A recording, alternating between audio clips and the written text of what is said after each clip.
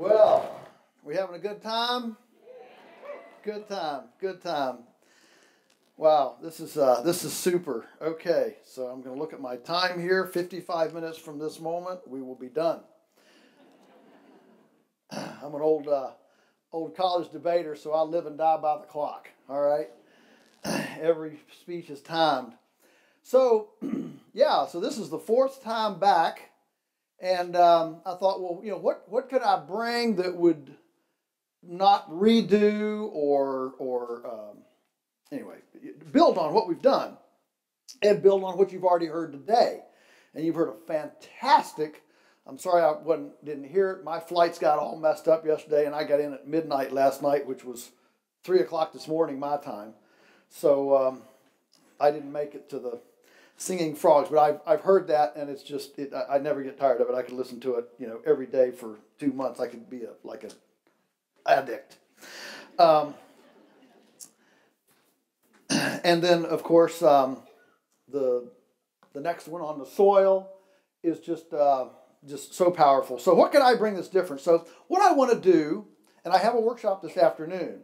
So this afternoon, what I'm going to do is devote it to the people, relational, family, how to get your kids to work with you so they want to work with you.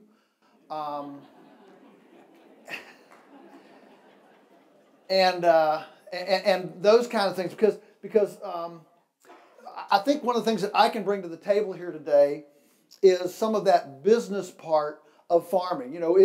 Farming is way more than a business, but at the end of the day, we can't pay our taxes or put shoes on our feet with altruism, and just because we're saving the earth, somehow we've got to put shoes on our feet while we're saving the earth, right? And so so I'm gonna bring some of that. So that'll be my workshop this afternoon. Is all that whole people part and labor. All that kind of thing. So right now, what I want to do is I want to address what I think are the 7 primary fears that keep us from going forward. And it's always amazing to me to ask people that are hobbyists, backyarders, part-timers, and that's all fantastic, okay? But it's always amazing to me to ask people, Mother Earth News readers, how many of you, if you could actually make a white-collar salary farming, would leave your town job and do that? Yeah. It's always exciting. And I strike this point because so few farmers, I mean, even in my community it's a very active farming community, there are so few that are actually making a living on a farm. And so a lot of it is these fears that we have. And the fear keeps us from being able to step over that thing and actually do this. So I am not demeaning or being disrespectful to anyone who never aspires to do a farm as a business. But I believe very strongly that if our tribe, and I'm going to just assume we're in this tribe here unless there's some Monsanto plant in the crowd,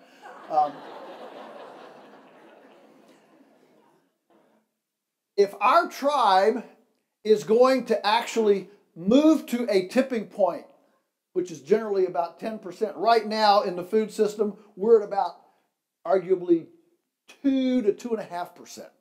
So we're just beginning to move past, what Malcolm Gladwell and people call the lunatic fringe. Okay, I'm a lunatic fringe. Okay, I get it.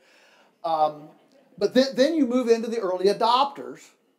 And then the tipping point for societal movement usually comes in the 10 to 12 to 15% range. Then suddenly there's this cascade of where because 90% of society follows everyone else. Say that as long as the NFL is on TV and there's nachos and beer in the refrigerator and the roof is over our head, life is good. That's all that matters, okay? And so our tribe has a much, more, eclectic value system than that. And we have to lead. And if we're going to lead, we have to have models. We have to have templates that actually attract young people, that attract full-timers. And so I'm a big proponent that if you want to farm, if that is really what fires your soul and is the passion of your life, let's figure out how to do it. Why should we have to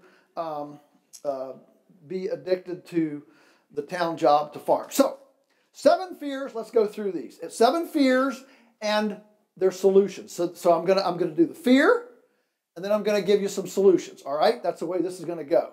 And I'm old school. I don't even have a smartphone. I've got a dumb phone, flip phone. So I don't have a PowerPoint. I'm just going to try to hold your attention by the power of theatrics. Okay, so here we go. The first fear is the fear of knowing enough. How do I do this? What do I do first? Where do I start? Right? These are serious, debilitating questions. They stop us, right? Because we're fearful. We feel like we don't know enough. All right. Solution. Several solutions. First of all, start with what you like. People say, well, what should I grow? I say, well, grow what you like to eat. You might have to eat your way through your inventory.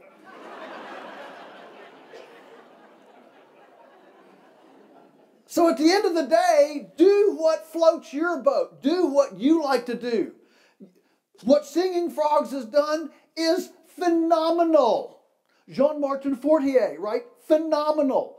Ben Hartman, Lean Farm, phenomenal. Some people even think that what we've done is phenomenal, okay? The point is, there are Elliot Coleman. We could go down this litany of these gurus, Greg Judy and lifestyle. But everybody has framed their operation, their business within a context.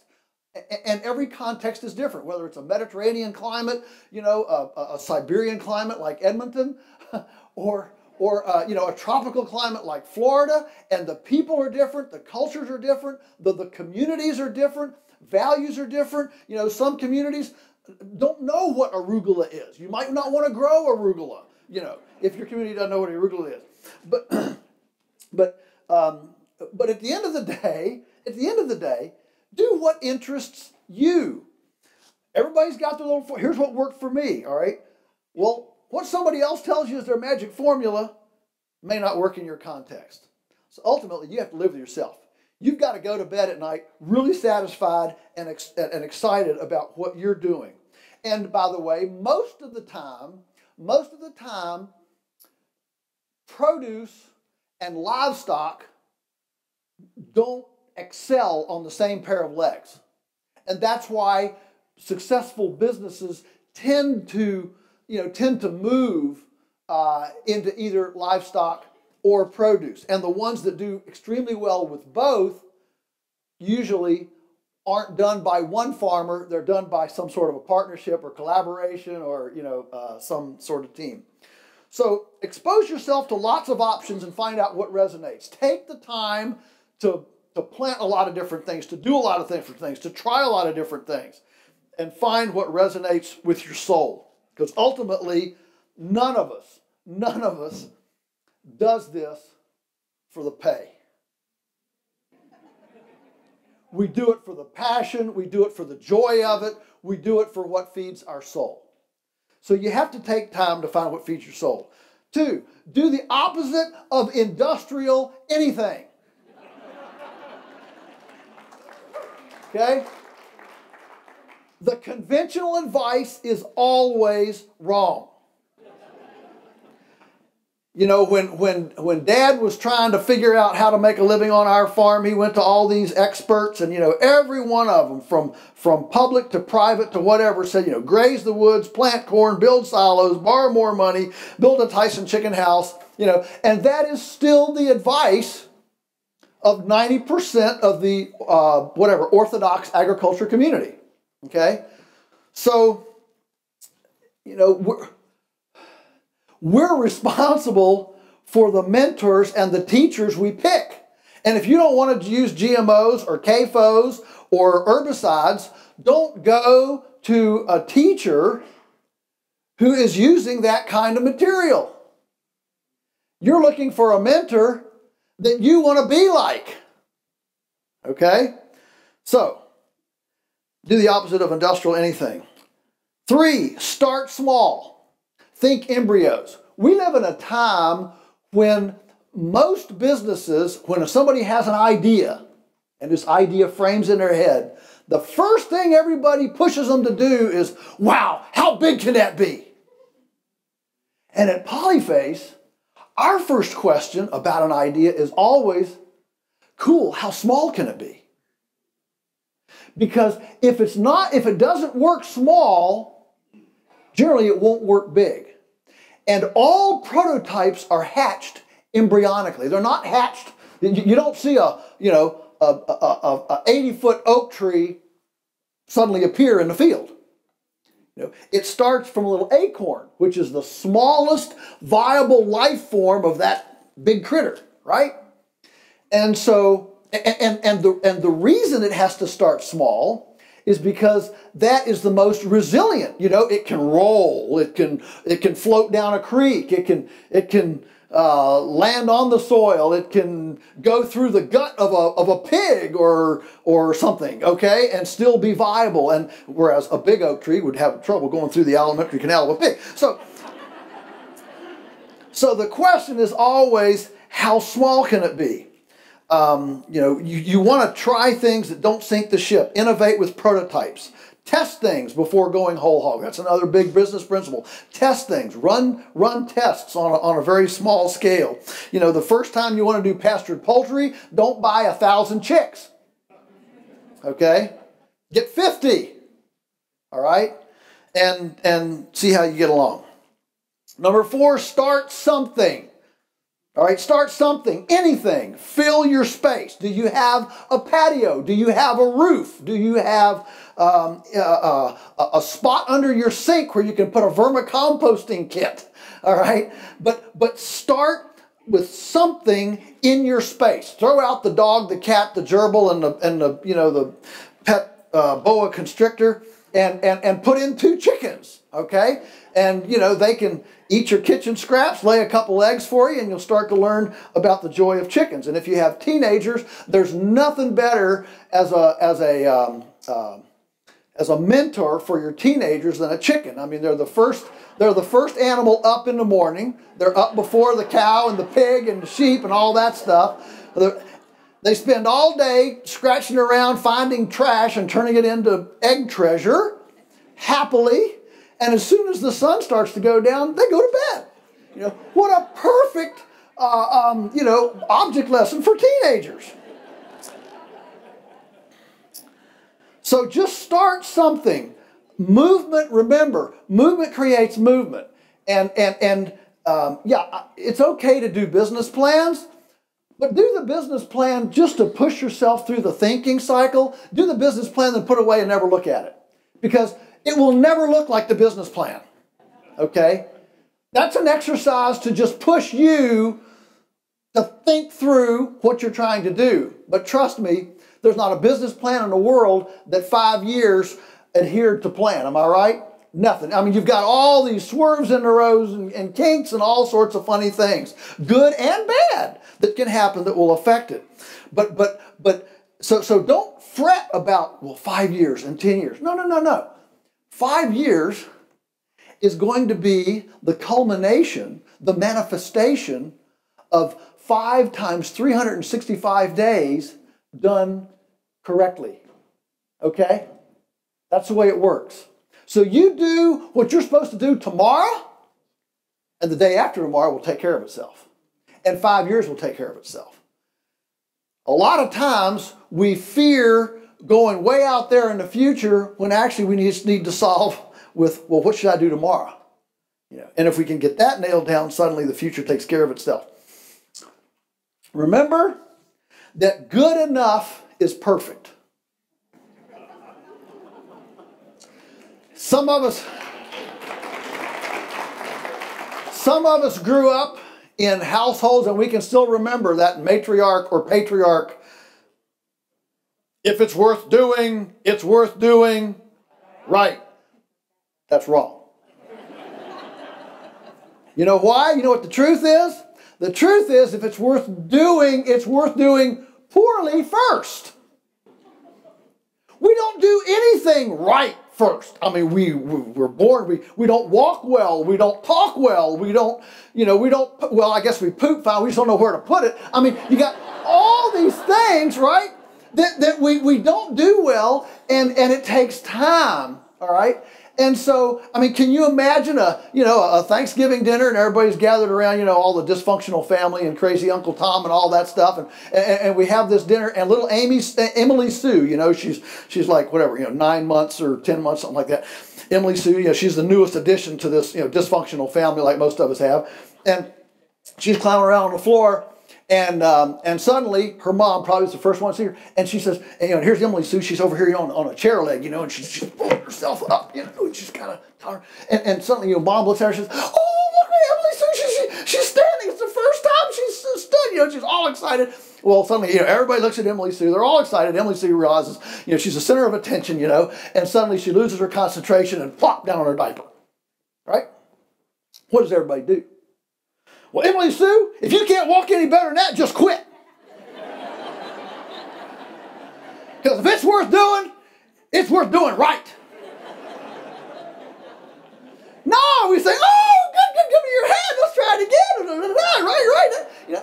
Right. And so as we come to our enterprises, I want to free you up from this idea that if it's worth doing right. No, actually, it's worth doing poorly. Because that's how we learn. We have people that are scared to cook a meal from scratch because I might burn the chicken. Well, so what? Think what you'll learn from a burned chicken. You'll learn how fast Papa John's can make a delivery. I mean, so what you want is, here's the deal, folks. You want function over form. And so often we call it paralysis by analysis because we're all keyed up on form, what's it supposed to look like, instead of just working on function and letting form grow out of function. Okay. Mastery only comes when you've repeated it enough times to see it in every conceivable situation. Now, I can gut a chicken in 20 seconds.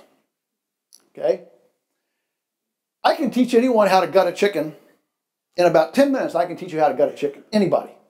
All right? But you don't become a master at it until you've done your 3,467th chicken. Okay?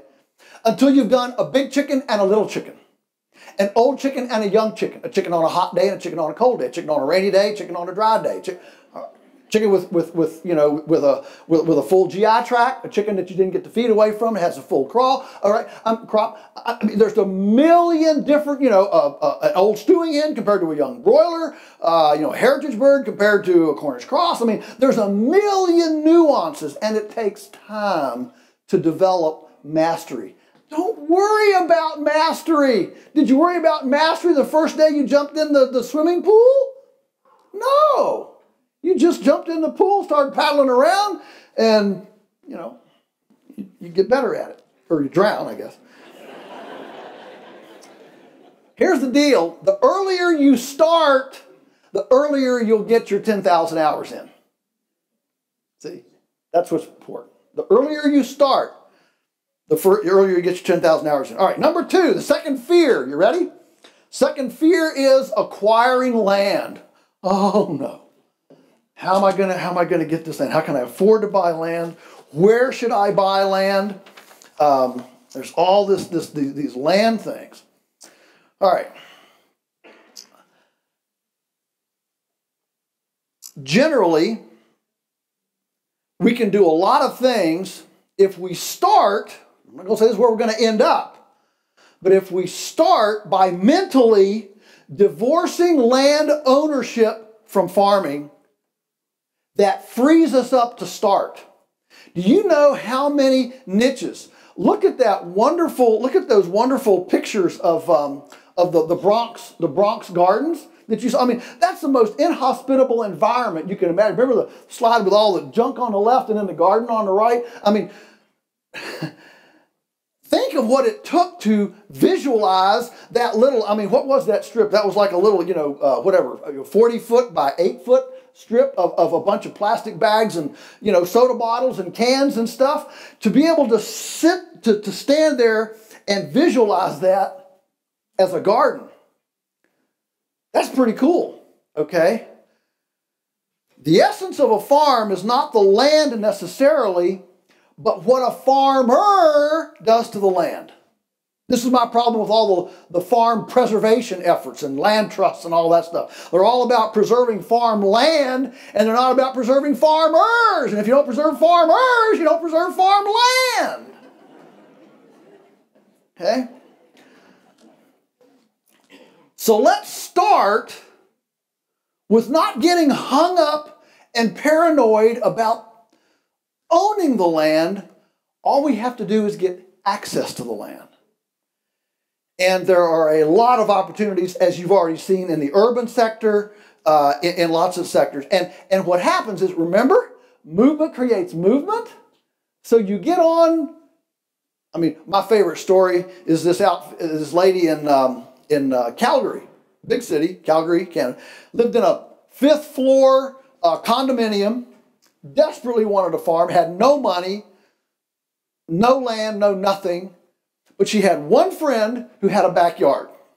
She went to her friend with a backyard. She says, can I just put a 10 foot by 10 foot garden spot in your backyard? Oh, sure, we got room for that. That's fine, go ahead. She went and put the 10 by 10 in. Well, the neighbor saw that garden. She came to the neighbor and said, wow, that's a beautiful garden. You think your friend would put a garden in my backyard? I don't know. I'll ask her. Well, sure. Within 18 months, she was farming almost 20 backyards, had a half-time employee, was a full-time farmer. Her whole farm were tools on the sides of a bicycle. She took her entire farm from backyard to backyard, full-time farming in the middle of Calgary with no debt, no land, no nothing. And the name of her business is On Borrowed Ground. Is that not cool? Okay. So every time I meet somebody that's stuck here and stopped at this, I've just seen some of the most amazing things. I mean, Michael Abelman in Salt Spring Island in Vancouver. I mean, he's farming in tool. The Chinese and Japanese, Chinese mainly, and Pakistanis send us tools. They send them in totes, little black totes. And so he repurposes, I mean, they're about millions, right?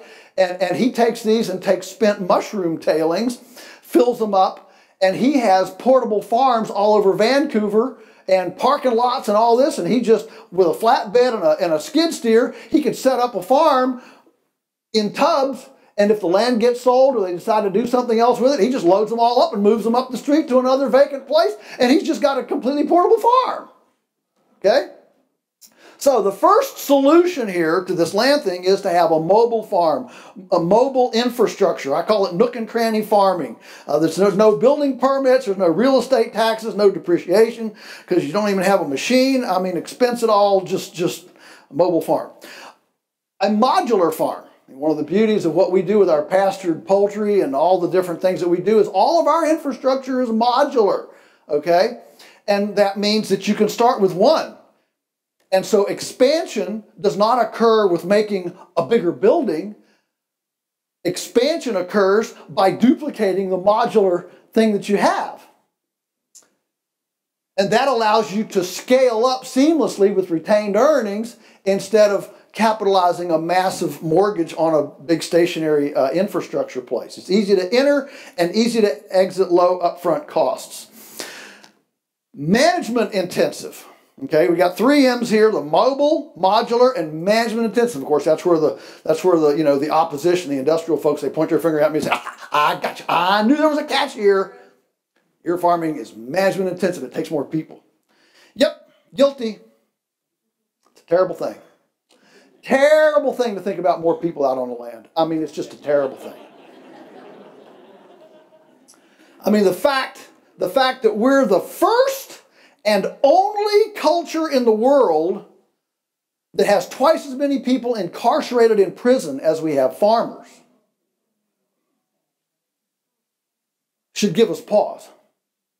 And when you're like me and you write books about farming, like you can farm, it's quite, you know, frustrating that I could have had twice as many possible sales if I wrote you can be a successful inmate.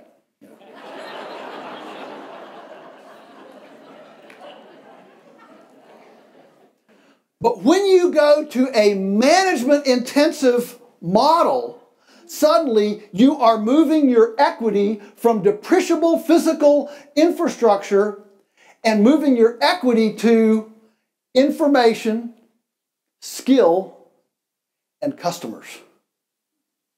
And you don't have to borrow information, skill, and customers from a bank. Right? And that fundamentally changes the whole equity structure. Equity is invested in non-physical. So there are practical options. There's renting, caretaking. I mean, I ran into a guy the other day. He's farming.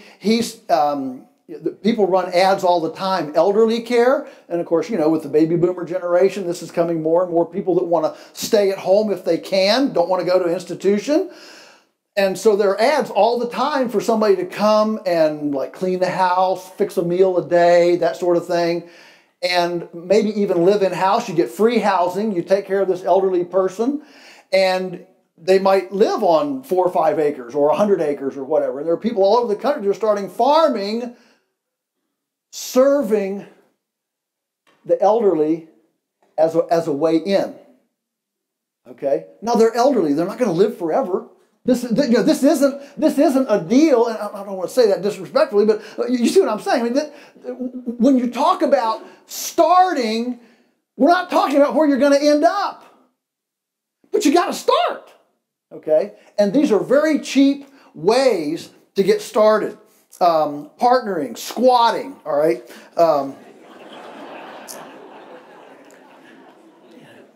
Piggybacking on existing farms. There are many existing farms where you can build another enterprise. It's called stacking, it's called holonic farming, but the whole idea here is that there's not an orchard in the country that couldn't use a pastured poultry operation underneath it to sanitize it, all right? Or sheep to graze, or whatever. There's not a produce farm that couldn't handle a chicken operation, maybe not a pastured, maybe it's in a structure house with deep bedding to handle all the vegetable waste and things and create recycled manure. But the point is to piggyback enterprise on existing places. Third fear, we're going to run out of time. Third fear is financing. I'm going to run out of money. What happens when I don't have a paycheck? When do I leave my town job? Can we get this up and running fast enough? How are we going to do cash flow, payday to payday?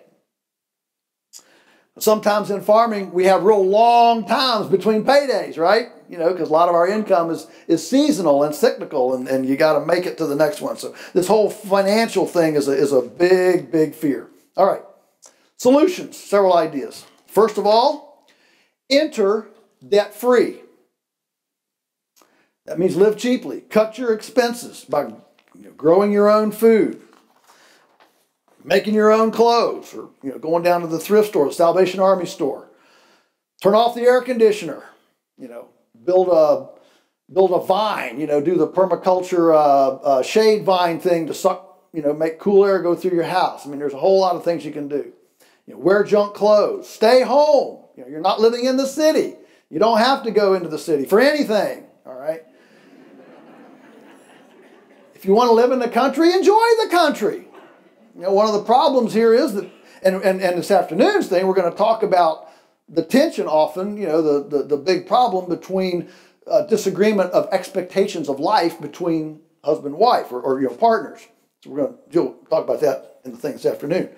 But the thing is, you have to be content to, if you love the farm and you really want to do this, then stay home. You don't have to run to town.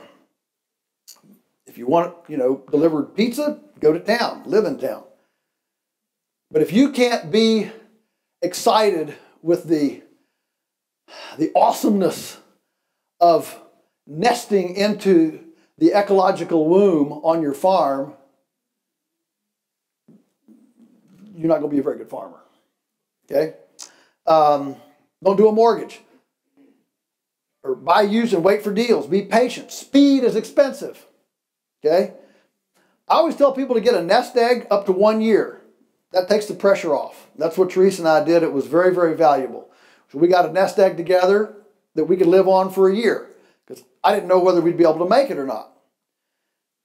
Worst case scenario, you go back to work for a while. But if you have a 1 year nest egg that you can live on, you can dive completely into your venture. And of course, this is assuming that you've done some trials and experiments and you've got a little bit of expertise and savvy and stuff behind you. If you've never planted a radish, even with a 1 year nest egg, I would not quit your town job and decide to do a radish farm. Okay? But once you get to that point, then make your jump. As far as, and then you can fill in with piecework.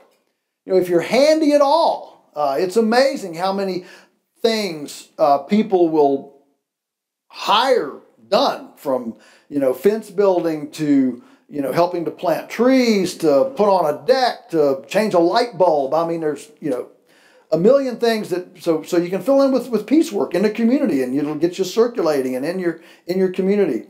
And cash flow, think about enterprises that will generate turnover, okay? And as you add enterprises, only add seasonal complementary things.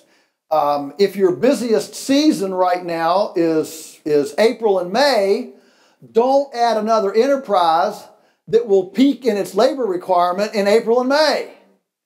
If you're underemployed in December and January, think about what could I add in December and January that would help to employ me in the down season to create cash flow.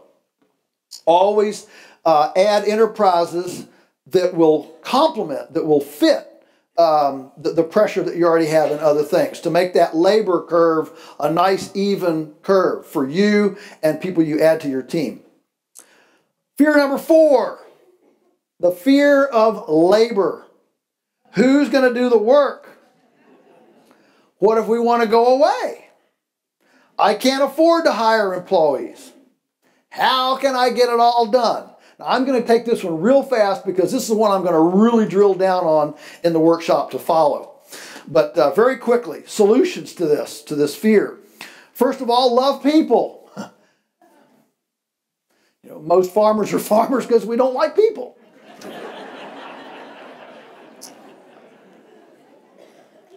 The truth is, you can't do it all yourself, so don't even try. The gifts and talents necessary to run a successful enterprise, all those different gifts and talents don't grow on the same pair of legs. Okay? So you need partners to be sustainable, to be regenerative. In fact, I even go so far now as to say no farm or enterprise is actually sustainable or regenerative until it's generating 2 salaries from 2 different generations. Okay? Incentivize the team. Again, I'm going to spend a lot more time on this. We don't want employees. We want commission-based. We want to carve out fiefdoms. Everybody wants a fiefdom, right? Lord of your fiefdom. Give authority and autonomy. Build collaborative and synergistic partnerships with memorandums of understanding. Again, I'm going to go into this. Subcontractors, turn them loose. So you have people that are stakeholders. Always look for your sweet spot. And your sweet spot will be the intersection of what you know, what you love, and what you're good at. What you know, what you love, what you're good at. And where those three universes intersect, that's your sweet spot. And the challenge of all of us in our life is to keep trying to move our life energy into the intersection of what we love, what we know, and what we're good at. See, the fact is a lot of us are good at things that we don't love. 80% of Americans say they hate their job. So we have skills at things that our heart's not in. Are you with me? And so that's what we call finding our soul, finding the me of me, all right? And then of course, create community.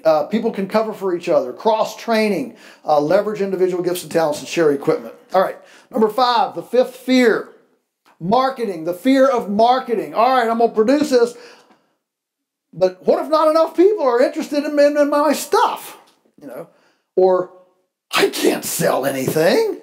That petrifies me. The thought of making a cold call. It makes me break out in hives.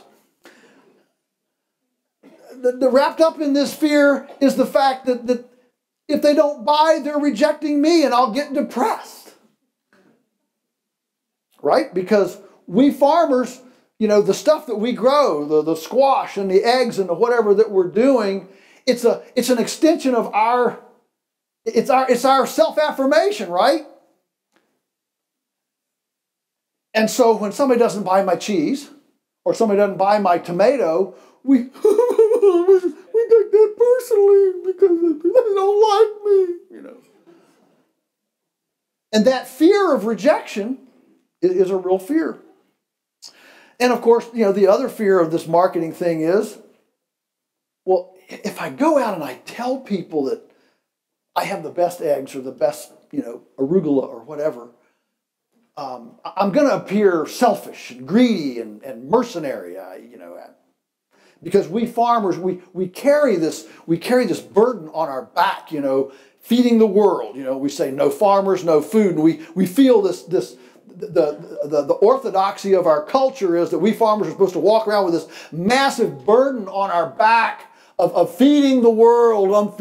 I'm obligated to feed the world, It doesn't matter if you like me or don't like me, or you don't want to pay anything, or you're happy if I go out of business. I'm supposed to feed the world, and we have this big cultural, social pressure on our back that I've got to feed these people, this obligatory thing.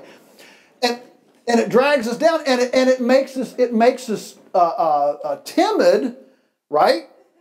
To actually knock on somebody's door and say, I got the best egg in the world and I want you to try this. You proud, arrogant, give me those eggs. You're supposed to be feeding me, feeding the world, So I appreciate these fears. I mean, they are, and not just that, but the fear of irritating the neighbors. Hey, did you hear what Farmer Alice says over? She's got the best goat cheese. How dare she say she's got the best goat cheese? What gave her the right?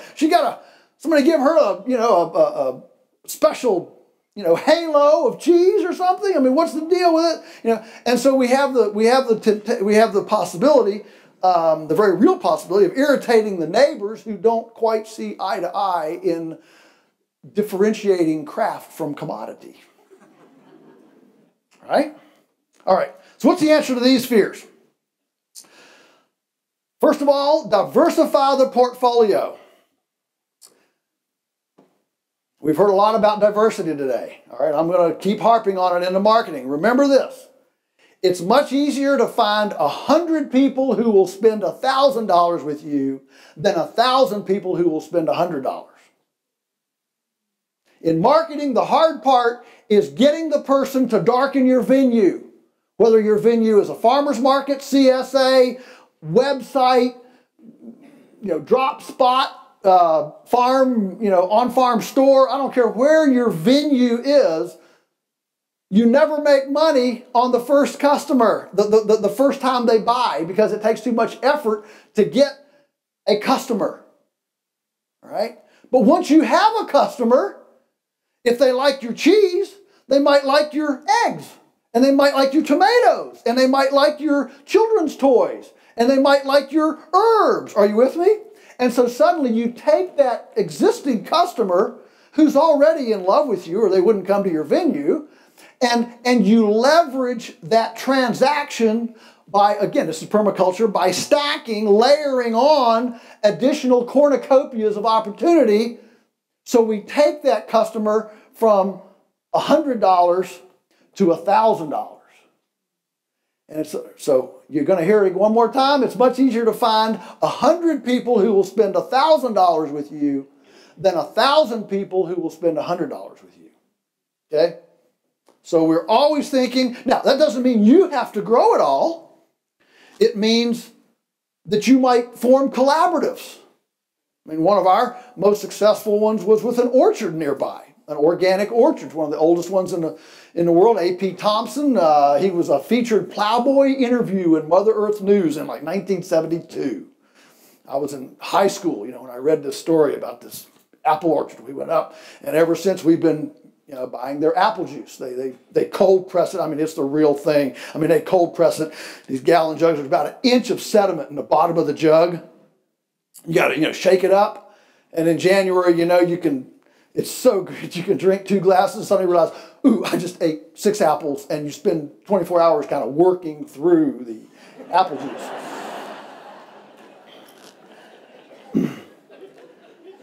So A.P. Thompson died, and his son took over the orchard, and A.P. built the business. He was a gregarious storyteller. Schmoozer could sell Eskimo ice. And so his son took over, and John, his son, is arguably a better orchardist. He's actually a better pruner, manager. He actually tends the orchard better, but he's not a marketer. Bad weather. Can't get no help. So I was watching the business do a downward trajectory. I went to John. I said, John, would you mind if we added your apple juice to our customer queue? Oh, I'd love it. We now move like 60% of all the apple juice the whole orchard produces to our customers. And the delivery, what we charge by the pound to our 5,000 metropolitan buying customers, the delivery price itself on just the apple juice pays for all of our gas bill. So all of our meat, eggs, and poultry are free. All right? So we've got to start thinking not competition, but collaboration and complementarity. Who's doing something? Some of the quickest up and running farms I know are pastured livestock farms who hook up with vegetable CSAs. Because if you're in a vegetable CSA, you've already drunk the Kool-Aid. You're in, okay? You have vetted yourself. All right? And while you're picking up the tomatoes and the arugula and the microgreens, you can pick up a pork chop and a pound of hamburger. Are you with me? And so this collaborative idea is really critical. We've just teamed up this year. It's so exciting. A new grass-based dairy has just come into our thing. 100% grass-based, A2 raw milk. And they've actually hooked up with a creamery, the only one in the state that does VAT pasteurization, so it's legal. We don't have raw milk, it's not legal in Virginia. So they do this low temperature VAT pasteurization so it can be legal. Our customers are going nuts over this milk. We think that when we add their kefir yogurt milk and chocolate milk to our queue this summer, it's just gonna make our sales go crazy. We've got a group that does fermentation, lactofermentation. They've got everything from kimchi to sauerkraut to everything, and they're going nuts over that. A kombucha, all right. We've teamed up with a kombucha outfit. We offer 6 varieties of kombucha. Our customers love that. So collaboration, okay. So you get this cornucopia of opportunity: honey, vegetables, apples, whatever you can do. Soap. I mean, children's toys. Cut flowers. I mean, just keep adding things. All right. bring on commission-based partners. You know, again, I'm going to go into this a lot more in the workshop, but when I say you need partners, I'm not talking about you hiring somebody. I'm talking about commission-based people who share risk and are not guaranteed any salary. They only get paid on performance. That takes the pressure off of you and allows you to add partners without the risk of having to pay their salary if they don't perform. Okay, we're gonna drill into that a lot more.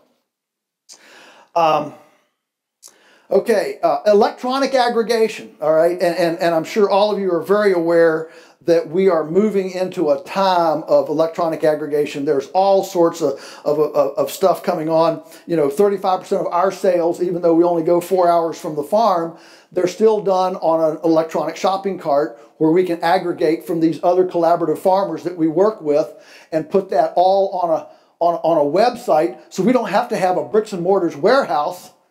Okay, and this allows us to inventory stock in cyberspace.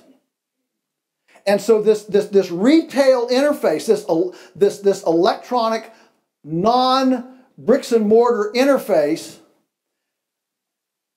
I don't need to tell you, it's coming fast. And we can love it, we can hate it, we can do whatever we want to, but I'm telling you it's coming. Okay? And so we need to be savvy about this. One of the beauties of electronic retail interfaces is that as a farmer, I don't have to sit there at farmer's market or this physical interface and talk to all these people and wait for, well, John, honey, you know, they're out of pork chop, so what do you want to do instead? You want a ribeye steak? You know, it takes them 30 minutes to make this decision. Instead, now they can talk about this, you know, at 12 o'clock midnight in the bedroom, and then push buy at 1 a.m. and it pops in on our website while we're sleeping. Okay?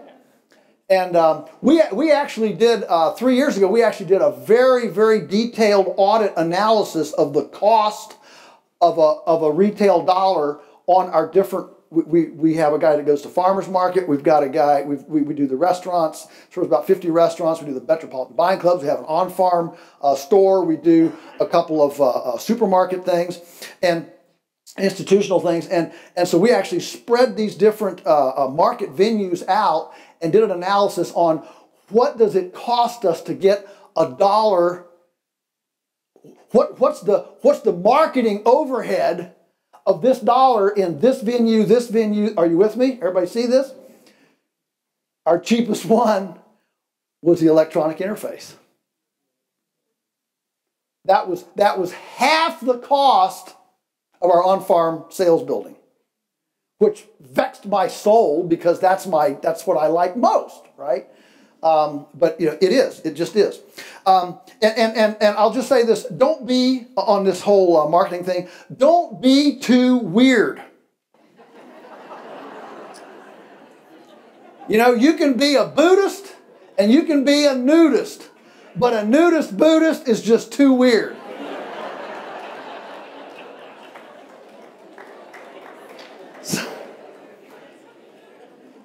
It's okay to be different. But if you're too weird, people won't buy from you. So sell common things. And you can sprinkle around the edges the uncommon stuff. But do the common things. All right? So be careful about exotics. Don't fret the uninterested. Leverage the choir. You know, the 80-20 rule. Look, you're not trying to sell to people that are buying their food from the filling station. That's not our tribe. And you're gonna burn yourself out and get frustrated and depressed if you think that you're gonna get them to buy your stuff. Okay? So identify the tribe, go for them. It's all about their needs. All right. Fear number 6, quickly. The fear of business. We, in our movement, our ecology movement, we kind of have this overriding thing, I think, sometimes that business is bad. What if I make a profit? You know, Oh no. You know, profit is selfish, greedy. That's what Monsanto does.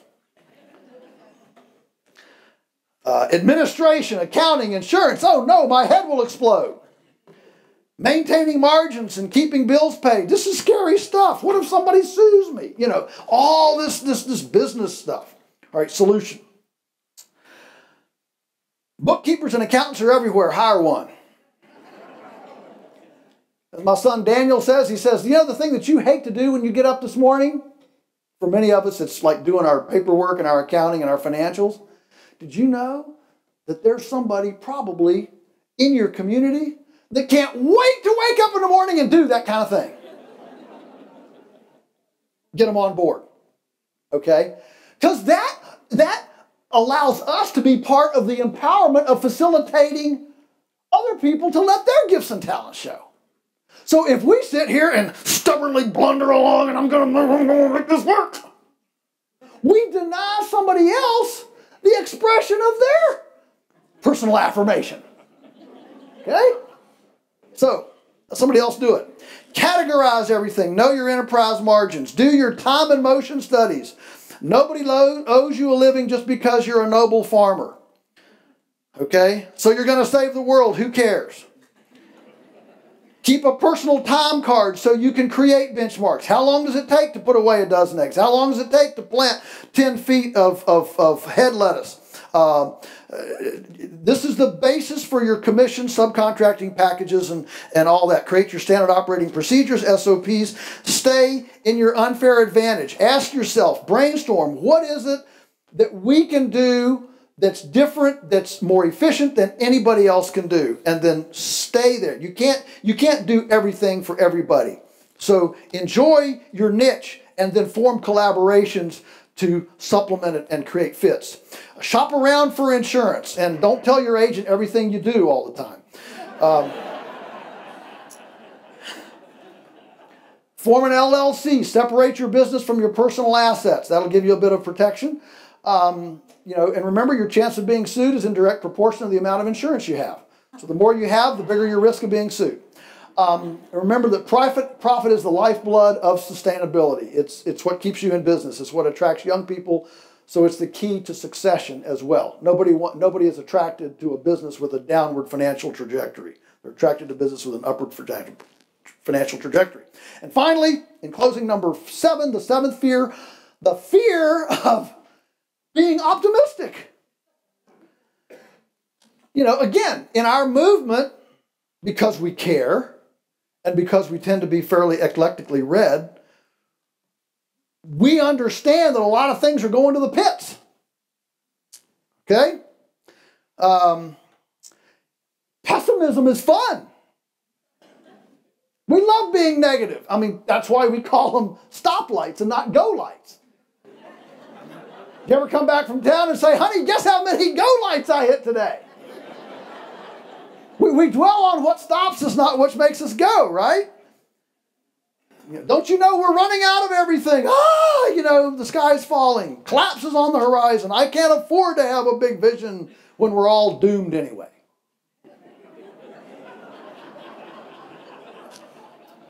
All right. So what's the solution to this? Vision. Vision drives everything. Concentrate on what you'd like your community to be like, and then make it happen. Make a list. What would you like to see in your community? What would you like to see in your life? Here's a good question. If time or money were not an issue, what would I do tomorrow? Now go do it. Okay? Don't worry about what all's going out there. Stephen Covey in his 7 Habits of Highly Effective People talks a lot about the sphere of influence. And the fact is, most of us are stopped from doing what would float our boat because we are paralyzed about not being able to float everybody else's boat. I'm a big believer in a Chinese proverb, if everybody sweeps in front of their own house, the whole world would be clean. Okay? Ultimately, I can't float your boat. I can't float your boat. I can't float your boat. My responsibility and your responsibility is to float my boat and figure out the context and the habitat that will float my boat. And if I do that, it will encourage you and empower you and inspire you. You'll float your boat where you are. You'll float your boat, right? Okay, so don't get caught up in all this big stuff. Sleep in front of your own house. People love big missions and sacred causes. They're magnetic. They draw people. The solution to this fear of optimism is, you're not just a farmer, you're an ecology masseuse. Do something that's noble enough to attract the best and brightest youngster. Fire their fantasy. And let me tell you what, if carbon sequestration, growing earthworms, and solving the human microbiome sickness problem is not a noble and sacred enough and righteous cause to fire the fantasy of any millennial, I don't know what will.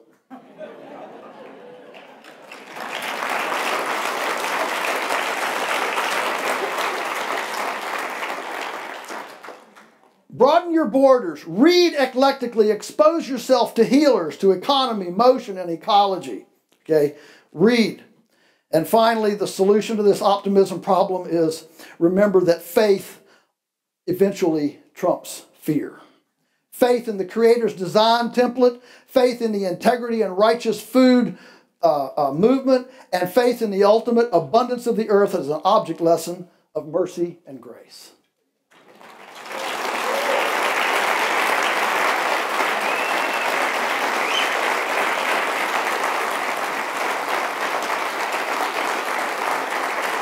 Now may all of your carrots grow long and straight. May your radishes be large but not pithy. May tomato blossom end rot affect your Monsanto neighbor's tomatoes. May the coyotes be struck blind at your pastured chickens. May all of your culinary experiments be delectably palatable. May the rain fall gently on your fields, the wind be always at your back, your children rise and call you blessed, and may we all make our nest a better place than we inherited. Thank you. God bless you. Thank you so much.